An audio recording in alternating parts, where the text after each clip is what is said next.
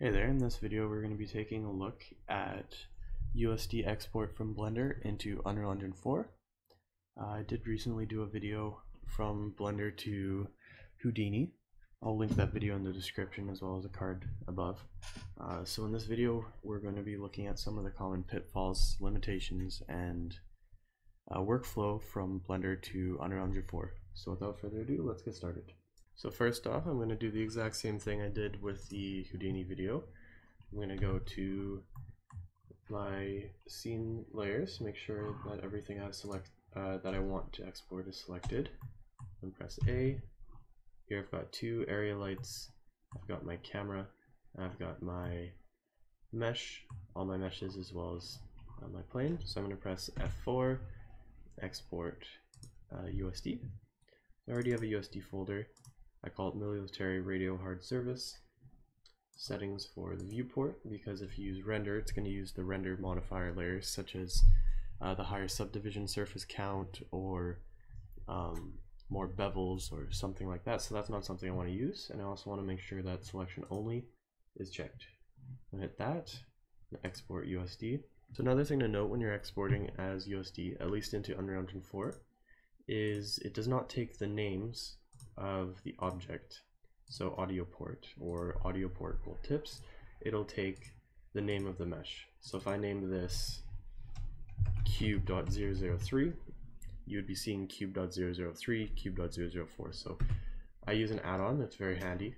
I press Control A, make sure at least one object is selected. I go N into my properties and I use, it's called the, let me go into my enabled add-ons.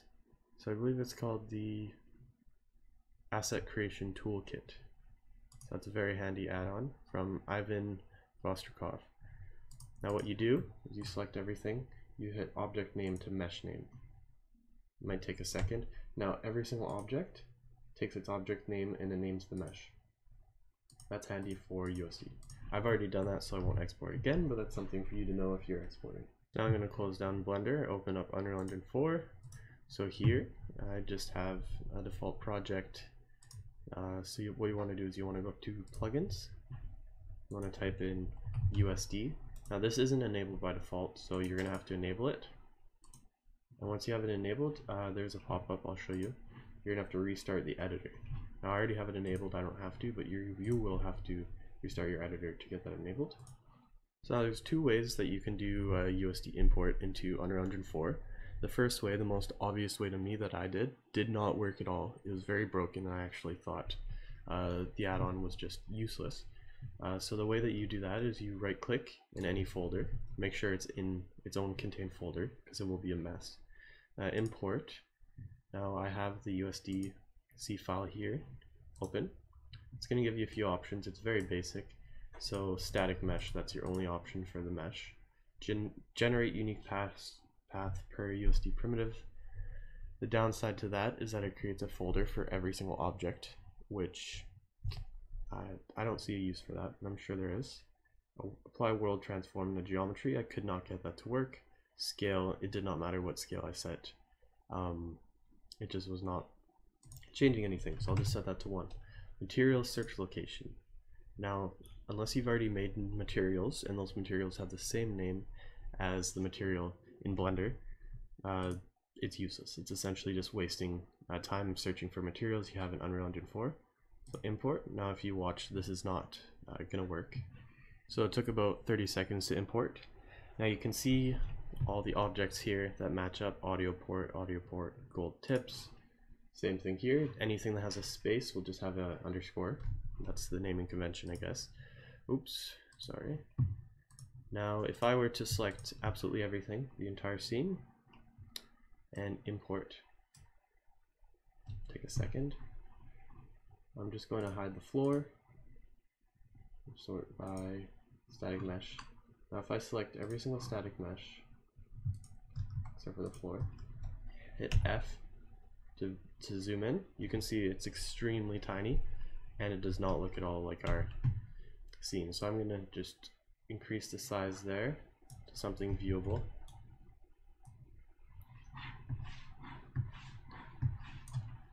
And if you look, it is an absolute nightmare. No materials, nothing is recognizable, it's all broken. It's just not a good time. So this method of importing a USD file, at least from what I've done, does not work, because if you look in the blend file, this object, for example, its rotation is zeroed, its scale is normal, and its dimensions are nominal.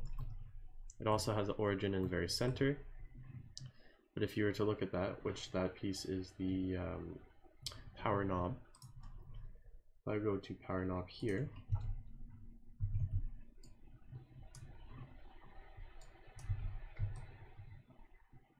the model imported correctly. There are some leakage areas that should not be like that, but it imported in the very middle of the scene. So now what I'm going to do is I'm going to show you the proper way of importing a USD file. First, I'm just going to clean up the scene. I'm going to delete absolutely all of these. I'm also going to force delete. And then everything that you see here, I'm just going to delete in the scene as well. So that's all you have. You don't even have the player base, which we won't need. So what you're going to do is you're going to go up to Window, and you go up to USD Stage, which is a new window. You're going to go File, Open, USD file. Give it a moment just to load everything. It's also going to build and compile some shaders, which is nice. You want to make sure you have your meters per unit, at least for my scale, to 1. That's just going to refresh everything and just give it a moment here. So now what we can see is we have everything loaded in. We've got like the audio port file. It's got its 3 materials, radio, the plane. It doesn't import the area lights properly. They say rect light, but I don't really see them in the scene that well.